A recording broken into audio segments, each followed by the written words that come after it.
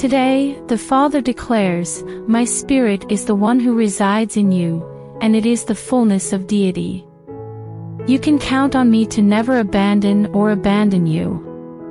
In the event that I were to depart from you, I would be forced to depart from myself, as I reside in your hearts via trust that is both whole and truthful. Should I decide to leave you, I would be required to serve myself with a notice of eviction, which is something I will not agree to do. You are the spot that I have decided to call home, my dear. There is no other place on earth where I would rather be than completely residing in all of my magnificence on the inside of you more than anywhere else. I dwell within you as the resurrection of your body.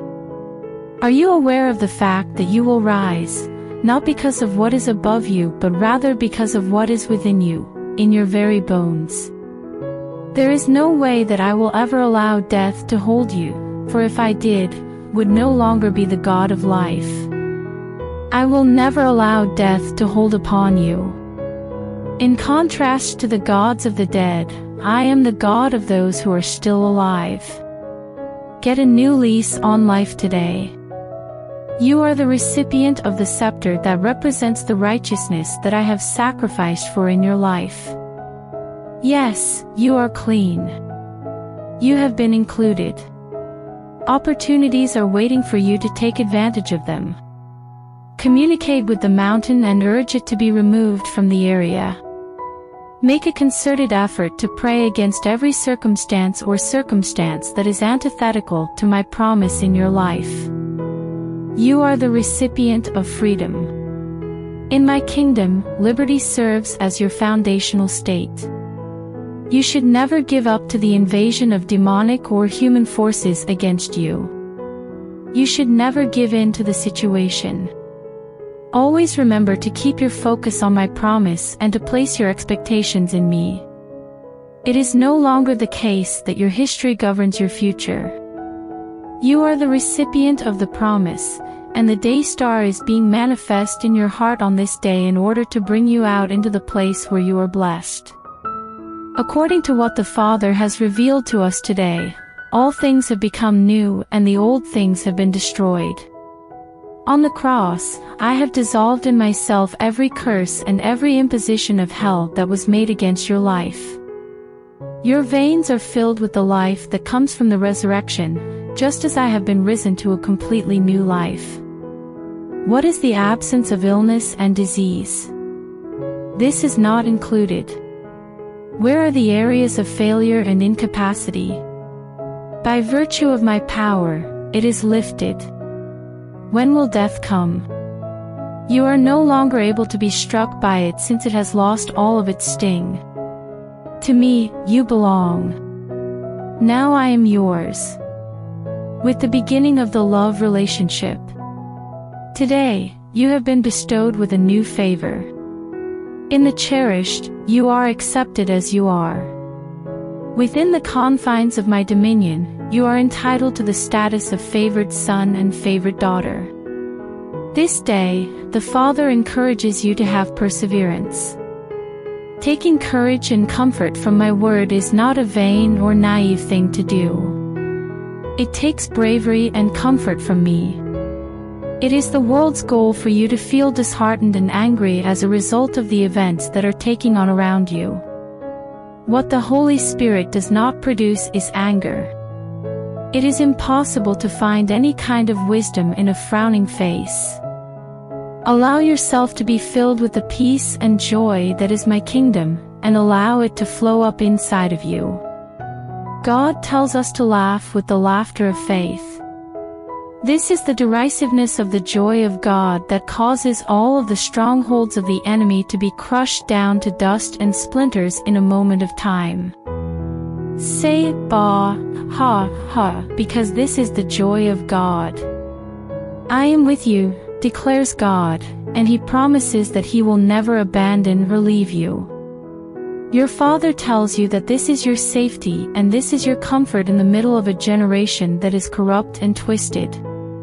Today, the Father instructs us to focus our passion on things that are higher. Despite your origins in the domain of dust, you are more than just a creature. It is in the domain of dust that the serpent is able to nourish itself. There is nothing for you to find in the land of dust, and there is no nourishment for your spirit that can be found there, declares God. This day, I have provided you with the secret manna that can only be found in the glory that I have for you.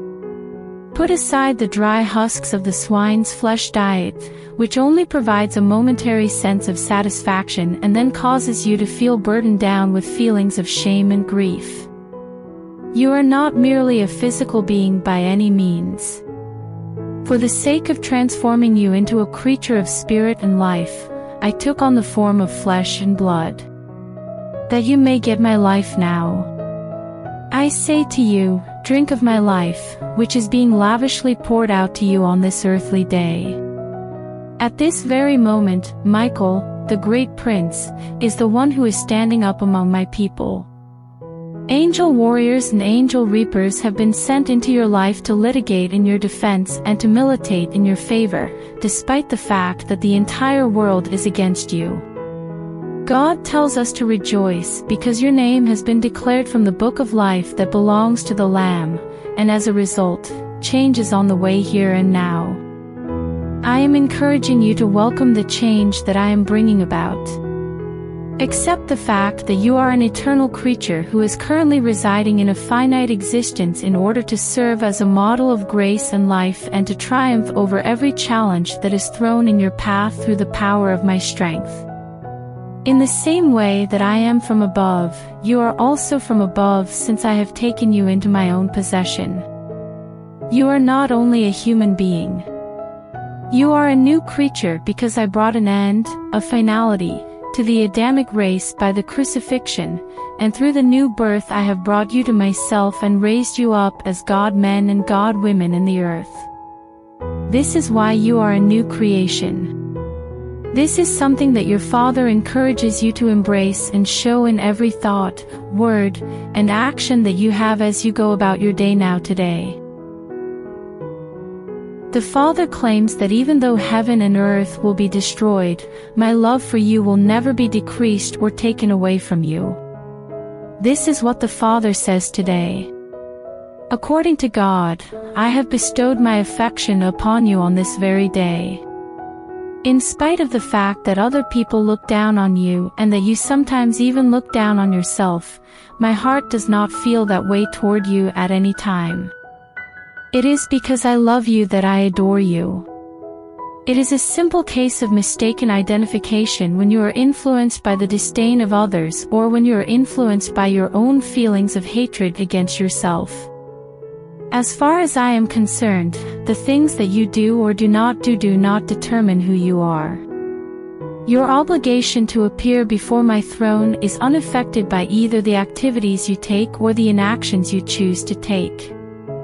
My presence in your life is a direct result of the person that Jesus is and the work that Christ accomplished on the cross. This is the essence of righteous behavior. It is not dependent on money.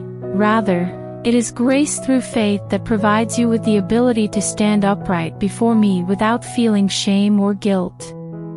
In the words of the Father, raise your head. Be the gate that never closes, which raises its head in acknowledgement and reverence when I am in the presence of you. In the cherished, you are accepted as you are. You are not in danger. When you are in my pavilion, wrapped in my embrace, you are safe and sound. You are not supposed to go through life with the Damocles sword of religious condemnation hanging over your head, threatening your impending ruin. This is not the way that the Christian life is supposed to be lived. The Father tells you, I love you. Because I am standing in the position of eternity, I am bringing my love to bear on your existence within the confines of time and space, which are both limited. What is the matter with sin? We have forgiven you. What about the deficiencies?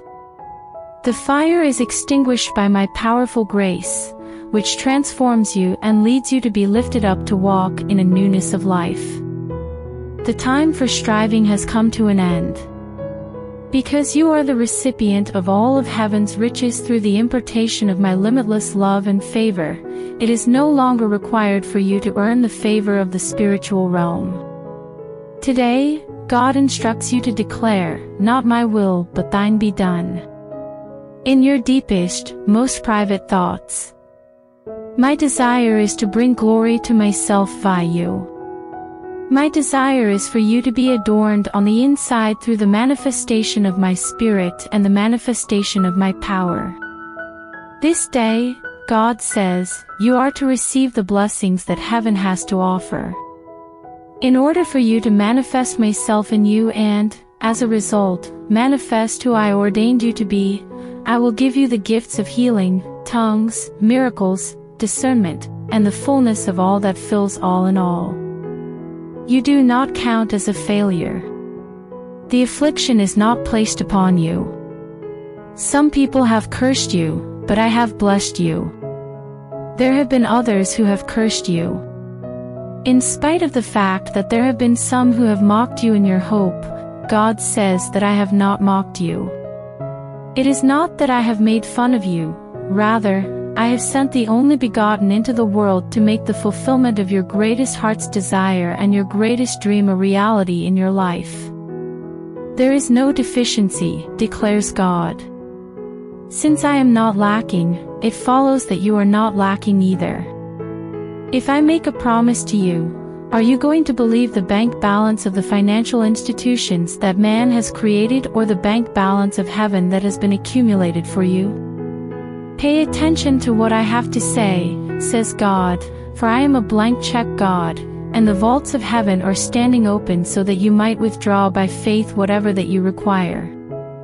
That is not what you have been taught by other people, but you have to decide for yourself whether you believe the straightforward testimony of my word or the intricate theories and formulae of unbelief that man uses to make my message of no consequence. In me, you will find stability. Allow this mind to be in you that was in me, the Christ mind that enabled me to triumph over the evil one, and that is enabling you to discover the empowerment from on high that will change the circumstance that you are fighting with. According to what Jesus says today, your testimony should be, I go to the Father. You will be with me during the countless aeons of future time, and you were with me in the eternities before the foundation of the earth. This is something to keep in mind whenever you find yourself inclined to wonder where your life is going. I am with you now, sitting in high realms far above all principalities and powers in every name that is named. If you are able to receive it, you are with me. You are not a creature that is constrained by either time or sensation. The thing that originates in time or that dictates what will be based on your five senses should not be allowed to take precedence. For the same reason that I questioned Adam 6,000 years ago, I am now asking you the same question: who told you that you were naked? I want to tell you that you are not naked, rather, you are clothed upon of my glory and my spirit, which is putting you over in every aspect of your life. This is the song of heaven that emancipates you and sets you more entirely free than the human voice can tell you. Let the declaration be heard and echo on the inside of you. You are being surrounded by the singing of the Lamb on this particular day. Are you able to hear that wonderful refrain that reverberates in you and through you, and that, by virtue of its force and resonance, eliminates all imprisonment, every falsehood of hell, and any and all despair or hatred that might possibly presume to touch your life?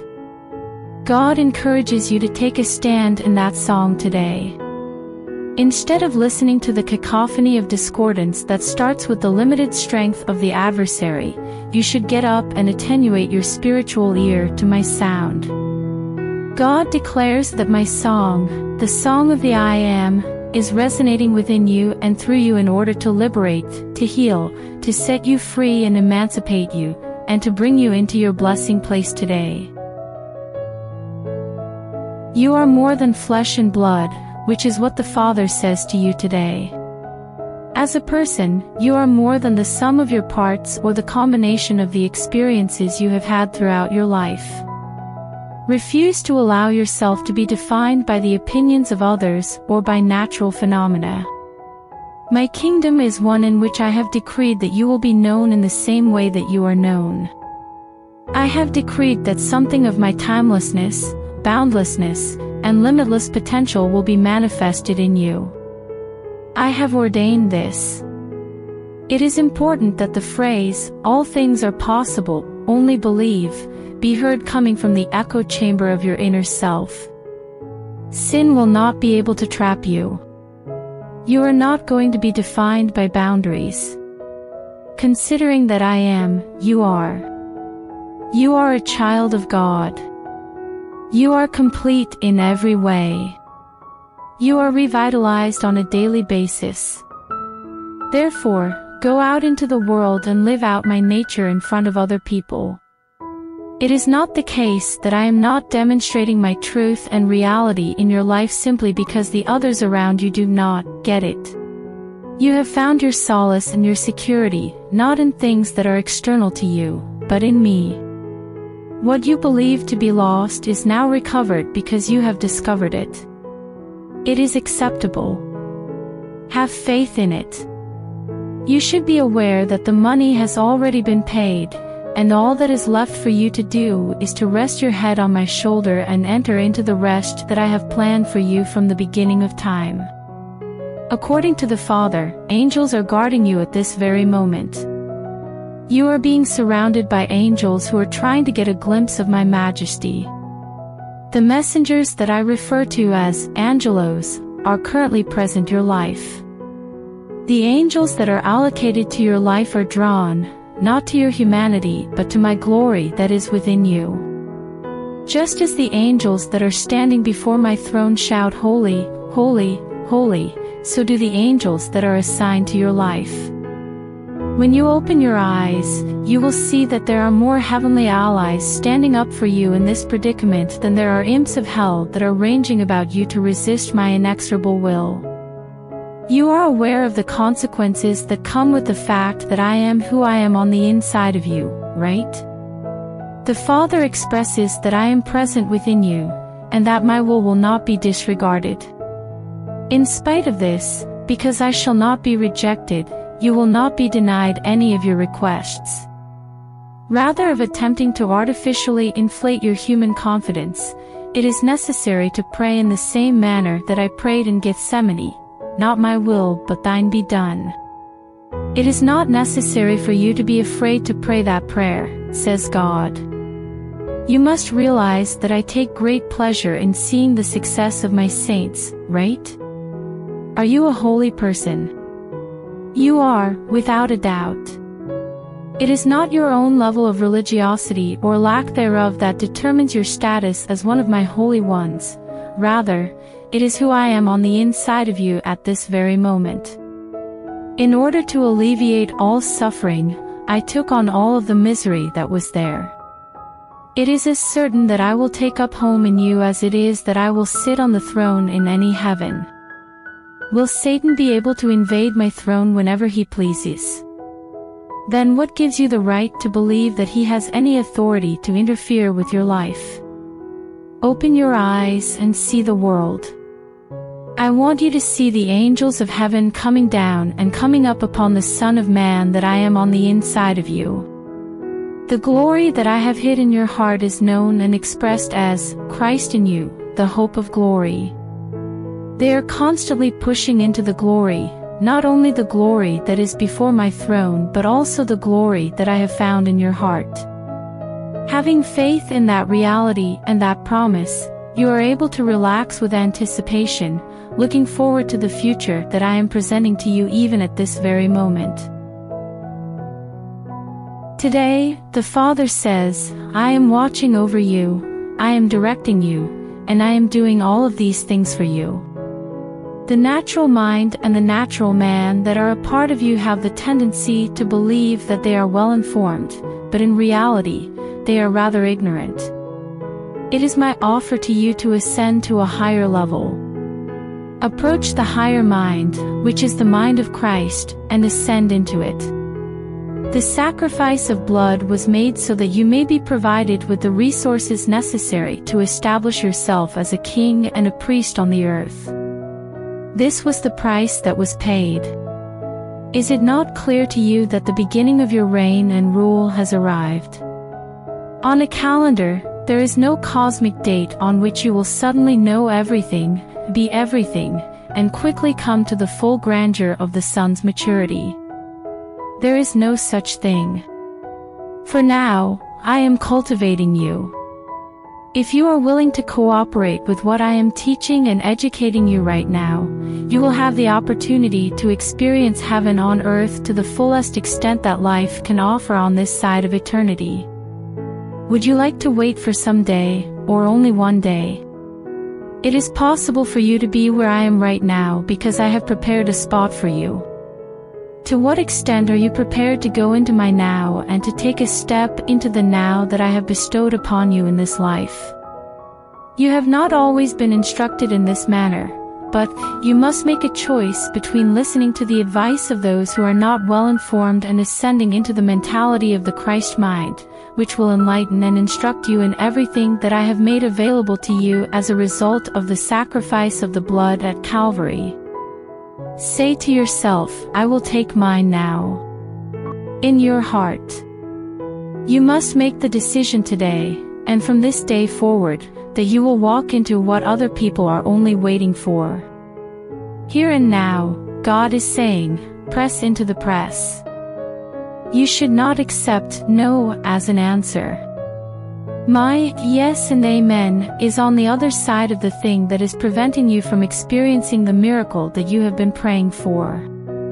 The time has come for you to make a significant shift in the way you tackle the difficulties that are preventing you from reaching your blessing spot.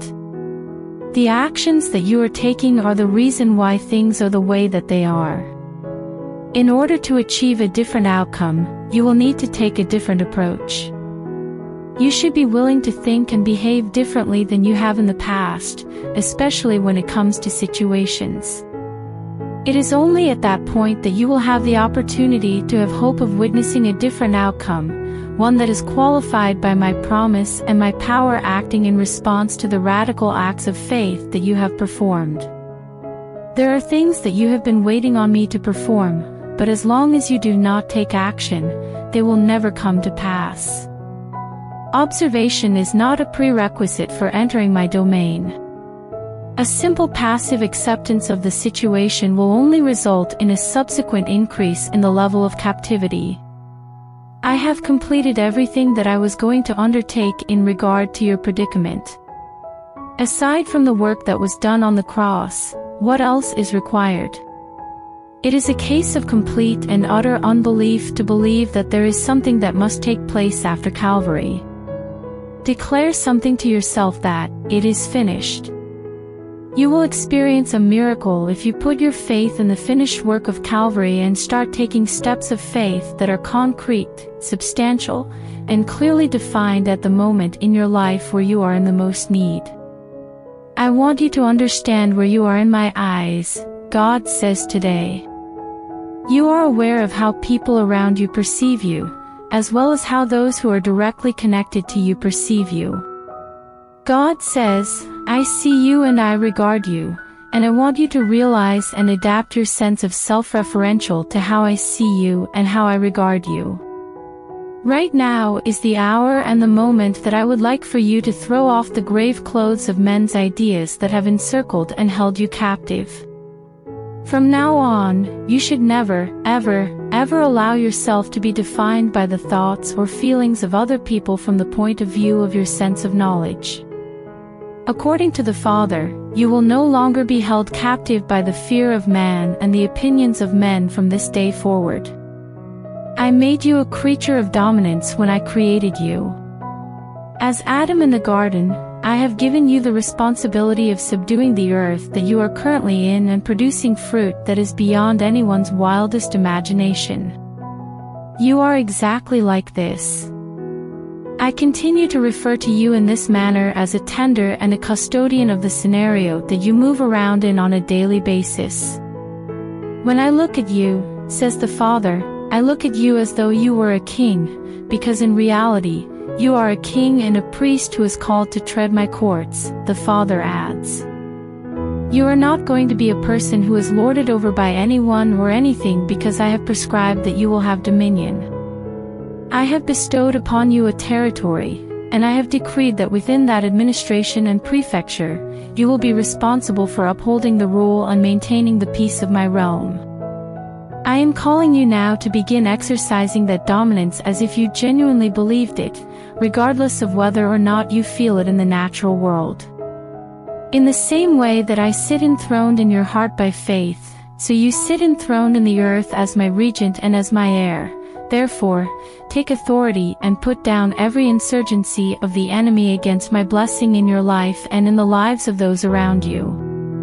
I have not called you to natural things, but rather to spiritual realities and in the Spirit. I command you to stand up and take your place," says God. It is certain that you will witness the shift that will put you over in life and land you right in the middle of your manifest destiny if you stand forward in the bravery of someone who understands who I am on the inside of you. In this day and age, God declares, "I have ordained you to be with you." Despite the fact that I have called you to do something, there are a lot of things that are pulling on you that have nothing to do with it. Your first and most important call is to locate a place where you may have a close relationship with me. Until you come to me in the hidden spot, you will never be able to discover my secret. I have some verities and truths that I would want to share with you, but they are not intended for public consumption or distribution to anybody else than yourself. Nevertheless, from that position of holy disclosure, I will empower you and unleash the anointing of heaven inside you, which will have an impact on a great number of people's lives. Are you willing to let go of the expectations of the external life in order to discover the reality that lies within me? Today is a wonderful opportunity for you to take a step forward. You should not have a spiritual experience that is 2 miles wide and only a half-inch deep. I do not want that to happen to you. I invite you to join me in the depths. Take a back seat to my still, small voice that is luring you deeper into the things of my spirit. Let the demands of natural things take a back seat to my voice. On this day, I will break the tyranny of the urgent over your life so that you can concentrate on the things that are truly essential. Things that are natural can wait. It is possible to not respond to emails or SMS.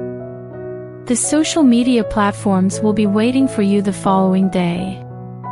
Neither the eye nor the ear can ever be completely filled with sight, yet I have summoned you to be by my side on this particular day.